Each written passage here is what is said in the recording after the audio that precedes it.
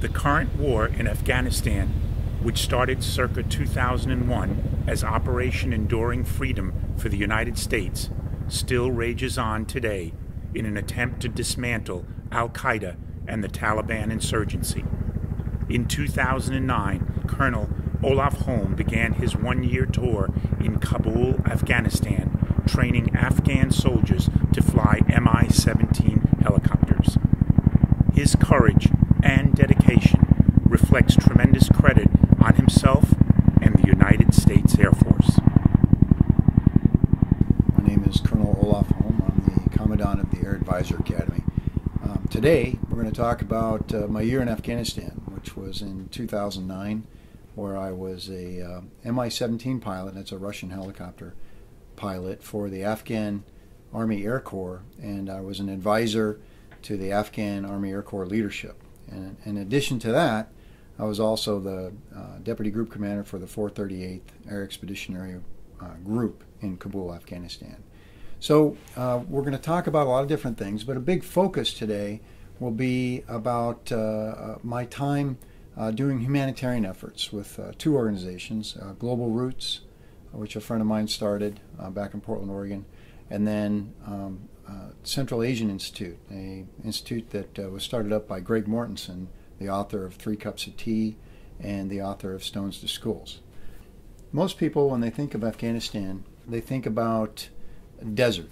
They think about, quite honestly, when I've talked to people around the country, they've come up and said, "What do you think of?" When I ask them, "What do you think of Afghanistan?" they'll say, "Desert, flat desert." They kind of equate it, unfortunately, to Iraq, when culturally and geographically it couldn't be much more different. When I was returning from northern Afghanistan to come back to Kabul, and I took my camera and looked out the window, and it was over the Salang Pass, which is a famous pass where the Russians had built a pass that was drivable from northern Afghanistan through the Hindu Kush Mountains, and it was absolutely gorgeous. I think you'll find that you'll see from my pictures that Afghanistan is actually a very beautiful place, and where I should have been flying, I was quite often taking pictures, and I'd like to share them with you. So let's look at a little bit about the geography. Looking at Afghanistan, it's actually about 1,100 miles across. The southwest border goes towards Iran and Pakistan. The northeast, the far northeast corner is actually bordered on China. And then up to the north of Afghanistan, you have several: Tajikistan, Uzbekistan, Kyrgyzstan, and then again you have Pakistan to the south. So a lot of people are really not too familiar with it. And if you look again at the geography, you'll see right down the middle of Afghanistan is a large mountain chain, and it separates northern Afghanistan from southern Afghanistan, and that's called the Hindu Kush. And these mountains, 20,000 foot plus mountains, and valley floor in some places up in northeast Afghanistan is actually 13,000 feet, the valley floor. So we're talking about big altitudes, we're talking about arid places, we're talking about lush green river valleys. It really is a remarkably beautiful country. Where I was stationed was in Kabul. Kabul, Afghanistan is a large city. It's really difficult to track how many people actually live there, but estimates are 3 to 4 million people. That goes up and down depending on the situation.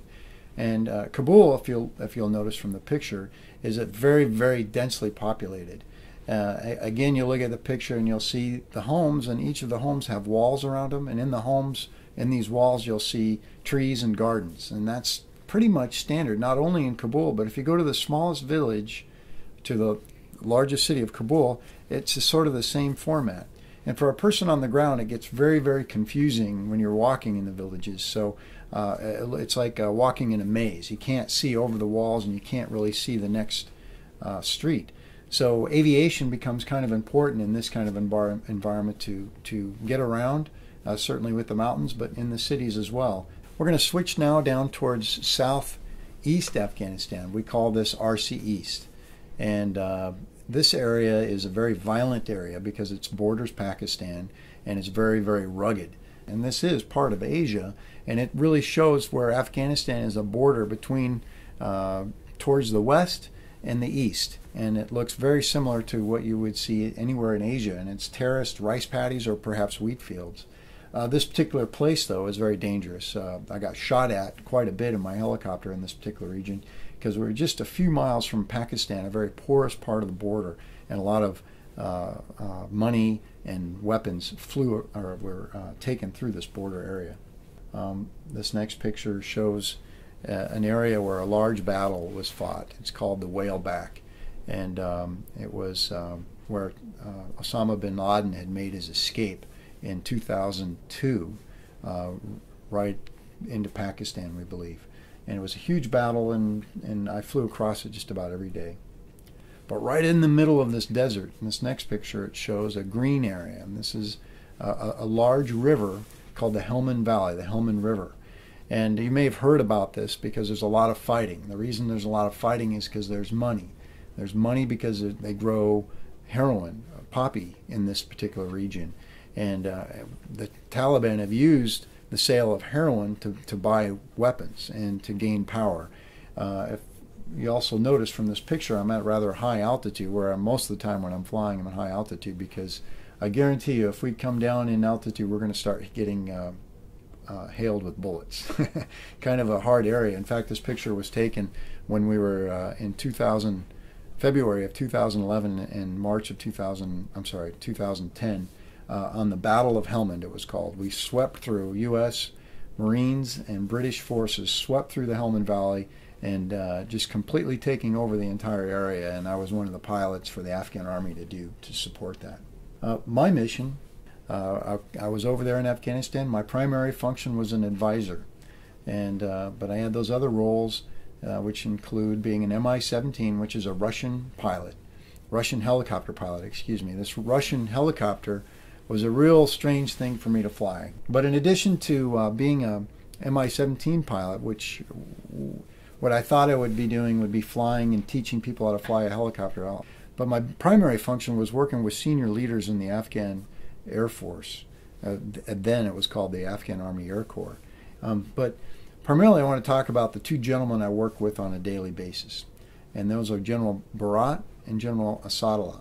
General Asadullah, in the upper left corner, is a MiG-21 pilot trained in the Soviet Union that believes in the Soviet system. He lived in the Soviet Union for several years, and then he was trained up to be a MiG-21 pilot, which is a fighter jet, and moved back to Afghanistan and fought for Afghanistan, fought for communist Afghanistan. General Barat, if you notice, he has a beard, which tells you something, if you're familiar with the culture, that he's probably a little more traditional, and then probably more likely to be Pashto. General Barat was a helicopter pilot, and he was trained by the Soviets, but he broke away. He got his skills and started fighting for the Mujahideen. General Barat was General Asadullah's boss. Okay, General Asadullah was the group commander. General Barat was the Kabul wing commander. Generally, in Air Force systems, in any kind of system, you have conflict between leadership, and that's just Americans that are from different parts of the states or just have different values and different systems.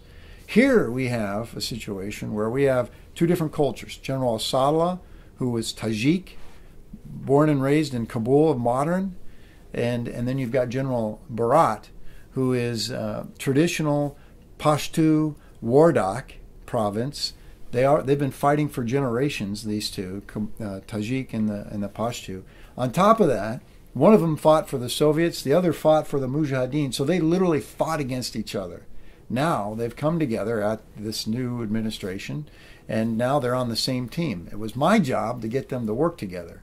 I'm a combat search and rescue helicopter pilot. This next picture shows part of what I do. As combat search and rescue, and in the Army, I flew medevac helicopters. This picture shows two things. It shows a picture on the left of a soldier that has been wounded and is being treated, and it shows a picture on the right of a coffin of an Afghan soldier in the back of my helicopter that's been killed. They called them martyrs. But what I found out was that in Afghanistan, the number one priority mission was not going out and saving lives. It was returning dead bodies back to their families. And this was a very difficult thing for me to accept. That is not right. You cannot do that. Human life becomes more important than returning the dead. You are wrong.